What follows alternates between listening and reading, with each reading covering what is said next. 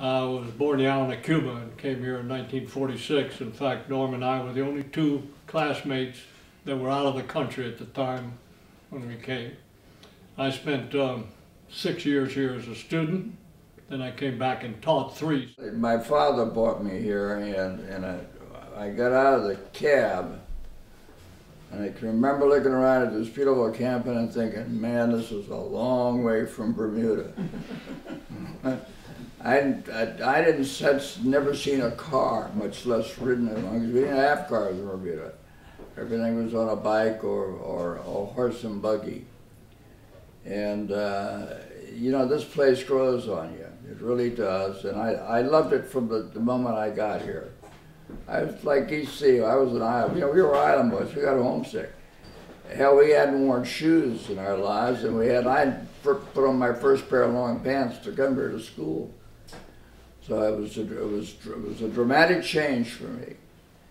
And I rapidly found out after going to the first class here that if you came to Asheville School, you came here because you wanted to learn. Because if you didn't want to learn, you didn't stay very long. I was born on a sugar plantation in Cuba, 600 miles from Havana, and I was homeschooled under the Calvert school system, which is from Baltimore, devised for overseas military personnel. When I came here in 1946, it was a very rude shock for me. I was absolutely very unhappy. I cried myself to sleep many nights. I wrote my mother and said, the leaves have fallen off the trees here in late October. What did I do to deserve this?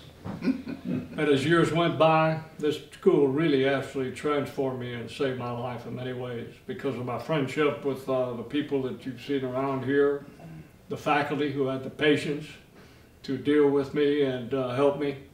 And that's another reason why I came back and taught here for 3 years, to give back to what this school did for me. Yeah, I think my favorite teacher was Uncle Will. I loved history. Of course, that's what he taught, and he was a very strict taskmaster in the classroom. And you know, it came back to what I just said. You had to want to learn. And what school would you go to where you had to memorize the Magna Carta, you had to memorize the preamble to the Constitution, you had to memorize the Gettysburg Address, and there was one other thing you had to memorize, and I can't remember what that was. But I can still remember bits and pieces of all those documents that we had to memorize. Yeah, and that was a great thing, because if you can learn to remember, then you can use that in all of your other classes. I was very close to all the faculty because I was here so long. We had the form system, 7th grade through the 12th then, 6 forms, and I went through all of them. I guess Uncle Will was a very nice man, and hop over gas was very difficult to deal with in some ways, but he did a lot for me. Mr. Brooks, very thoughtful, all of them. Norman mentioned Mr. Hutchins. I thought I'd run away one time. One of the boys tried to talk me into it when I was very unhappy. And he found out about it and came to my room. And he sat on my bed. I was at my desk trying to do some work. And he said, you know, I've been a miserable failure to you. I said, why is that, Mr. Hutchins? He said, well, you want to leave, and I haven't done my job here by making you happy and keeping you happy, and if you really want to go, I think I'll resign. Well, I said, Mr. Hutchins, you can't do that, and whatever, and so forth, and we left peacefully after that. And then I got to thinking about it. Boy, he really hoodwinked me. But he probably meant it.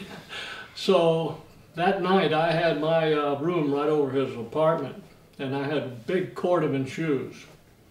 So he went to bed early, and I took one of my shoes off, and I took it up about 6 feet and dropped it. And I know he was up in bed waiting for that second shoe to drop. But I never dropped it, and boy, the next morning at breakfast, I knew he was waiting for me. So I hid behind the door till the bell rang, and I ran in, and he was trying to catch me, but that's what that's what Norm said, make this place special. I mean, the people that had that, when you come here, you join a family, the Asheville School family. Asheville School made me the person that I am today. It's so very special. The first thing I think that Asheville School taught me was that you had to have self-respect. If you couldn't respect yourself, nobody else could respect you. And that's carried me through my life. When I left here, I went to the Naval Academy, and you know, the biggest thing they talked about at the Naval Academy was your word is your bond. Now, that was our honor system. It wasn't written down. It wasn't long and lengthy. It was your word is your bond. And that was very easy for me because I'd been taught that by Mr. Hutchins not too many years before. This school changed my life. I realized later on that I functioned better within a structure, and this school is very traditional, and it's just 1900. They make changes, they tweak things, but they do some serious consideration before they make any major changes here. And actually, when I left here after teaching 3 years, I went to Tampa, Florida with one of my mentors, who was here, Edgar McCleary, who really helped me a lot. And we started a private school in Tampa, Florida in 1961. I just retired there in August after 50 years. So somebody that was sort of, they wrote my father and said, this boy's incorrigible up here, we don't know what to do with him. And he said either straighten him out or send him home, but I'm in Cuba, I can't do anything about it. So that's why I appreciate the faculty, their patience and what they did. And I promised Mr. McCleary that I would help him start the school, but I wasn't going to stay. That was 50 years ago, and I just closed my office in August. And it's been a very worthwhile endeavor, and a lot of the structure that we put in there, we brought from this school. The core values of this school have not changed. And if they ever do, the school will cease being Asheville School. Well, the one mission of the school that's understood, but it's isn't written, is that they try to do the best to make you a caring and responsible adult. And I think you've seen examples of that here this weekend with all of the alumni that come back and love this place. If it had not been for the thorough, basic drilling of the basics in the classrooms here, I would have never made it through college. A plebe year at the Service Academy is rough enough without having the academics, all the studying that you have to do. And fortunately, every course that I took in my freshman year at the Naval Academy had already been taught to me here at Asheville School. You know, the war had, in 1947, 46 and 47, when E.C. and I came here, the war had only, when I came here, the war had only been over for 2 weeks. And, you know, they were looking for students.